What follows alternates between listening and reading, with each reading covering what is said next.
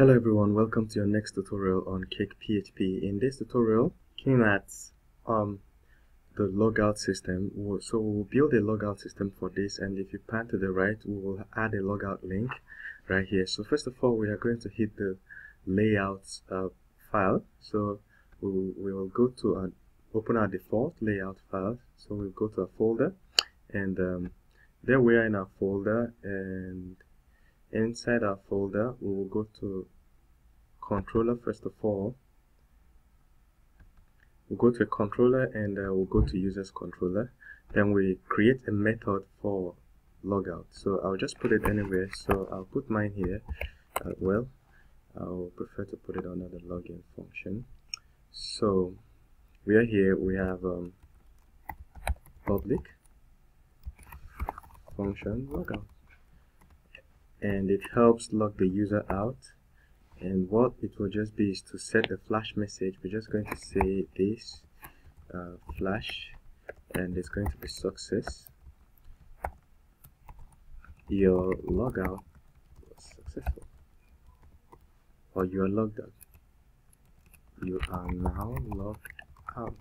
So there we are, and then we actually have to log this user out. So we will redirect. We can say return this redirect, and then we will this of logout. So this handles the actual logout of the system, and we have to actually put this link on this page so that the user can, once they are logged in, they can see it. So we will we'll open our layout file. So if you are following this, you just go to your folders. We hit on templates, then we hit on layouts. We have default layouts. This is the Ajax layout, and this is the error layout. You can create more layouts, but this is the default, the one we're currently using. And remember I told you it was built with Foundation. So if you know Foundation, you can modify it easily. So you can import Bootstrap and start using your Bootstrap like we did. Now what we're looking at, what we're looking for is this link. This is a HTML link that takes us to the API documentation of CakePHP, but we'll change it, and we'll use CakePHP's HTML helper, and this is how it goes. You just echo this. The HTML helper helps you to create things like link. So we're saying HTML, and we want to create a link, and that's how you create links in CakePHP, smart links. So the text that will be on the link, what the users will see is logout, and then where it's going to lead them to is to a controller called users. Then inside that controller, it's going to lead them to a method called an action, or a method called logout. Alright, and so when they click on logout, it takes them to logout, and logout will handle the logout. Alright, so we're going to delete this other guy, and if we come back home, we'll refresh, and keep your eyes here, and once the refresh is done, we now have a logout link.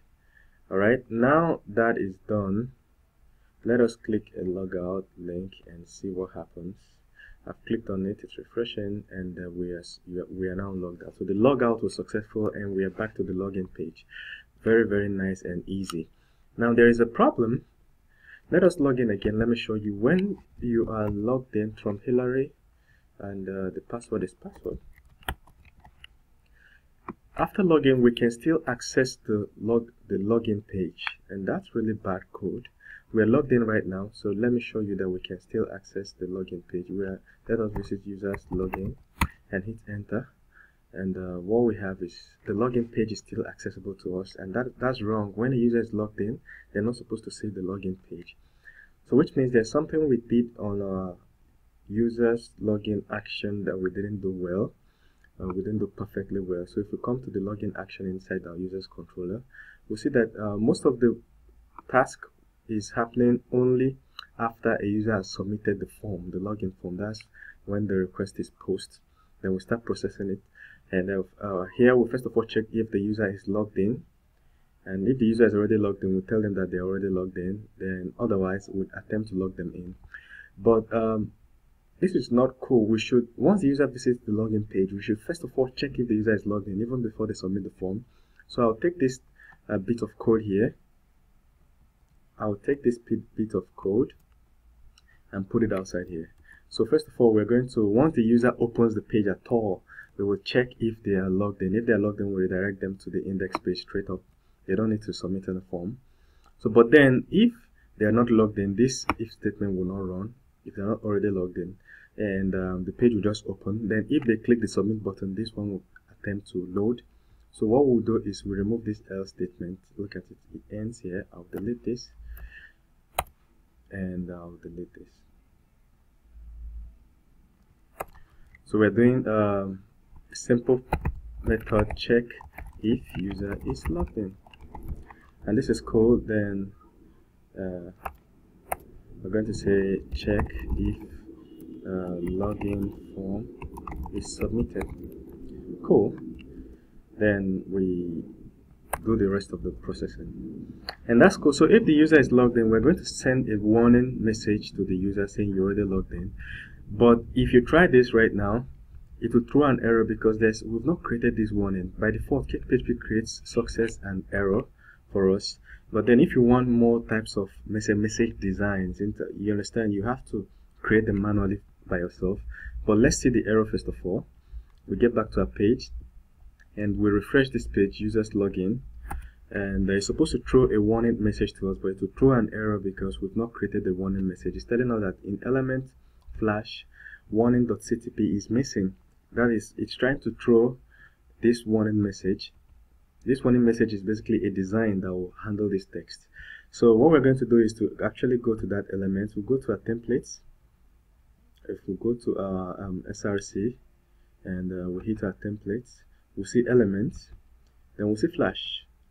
Now, first of all, elements are chunks of code you could use in your website. For instance, when we were, if we didn't have this error, you notice that we had menus, and menus were repeating in all pages. What we'll do is collect one menu that will be intelligent and smart enough to handle all pages.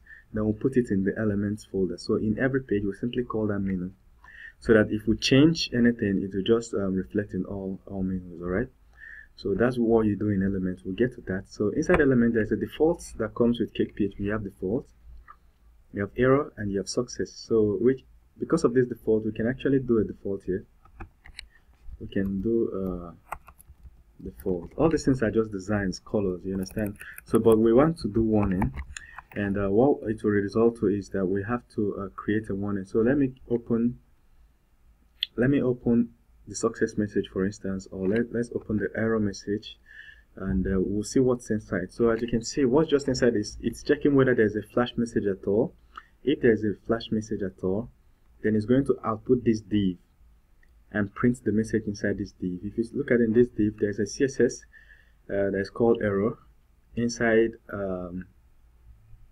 in our default.ctp, we imported two CSS files. One is base, one is cake.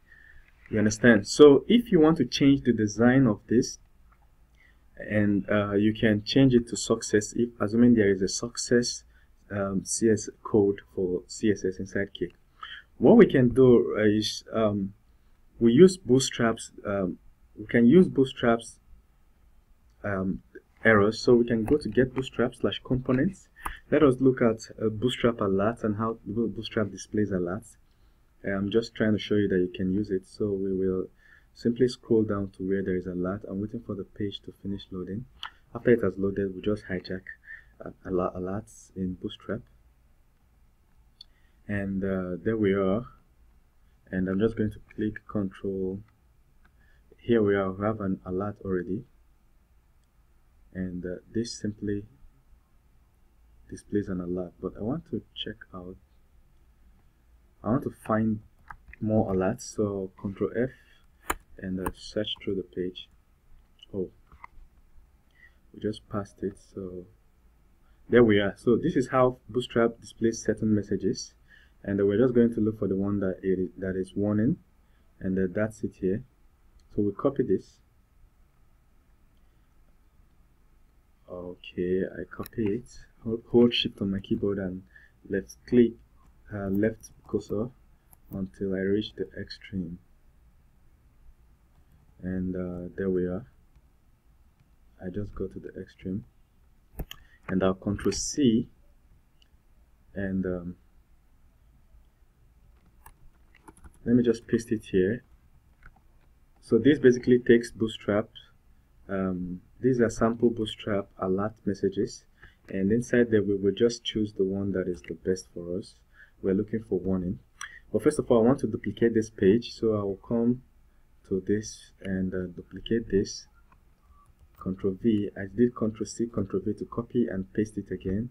So I'm now going to change this to warning.ctp.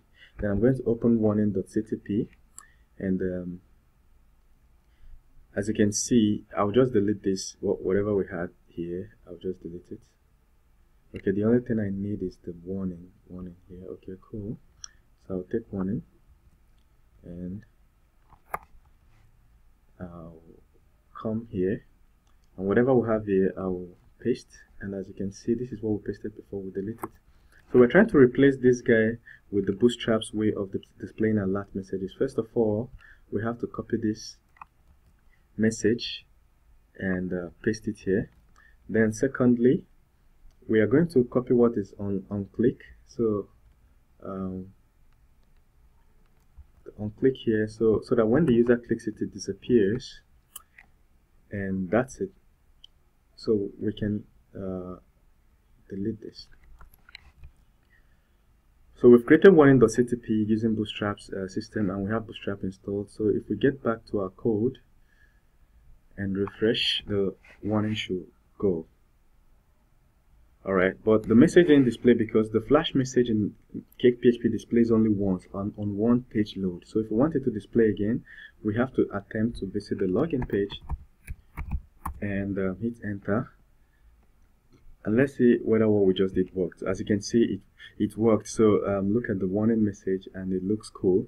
What you can do further is to try and bring it to the center, which is, if you know Bootstrap, you know that you just have to add text center here, and do some other Bootstrap manipulations. But this is just the way to import Bootstrap stuff into your Cake. Alright, and remember that Cake is using Foundation. So right now we've done a site that you can't see the login page unless you are logged out. So if you put login, unless you're logged out, you can't see the login page. And we've also done the logout function so that if a user hits on logout, they will be logged out straight up. Very cool. Isn't this amazing? So see you in the next tutorial where we go further deeper into CakePHP and discover really amazing things. If you've not subscribed to my YouTube channel by now, this is the time to do it. So you visit youtube.com/c/braintemple, braintemp.org, and hit on the subscribe button. Thank you very much, and see you in the next tutorial.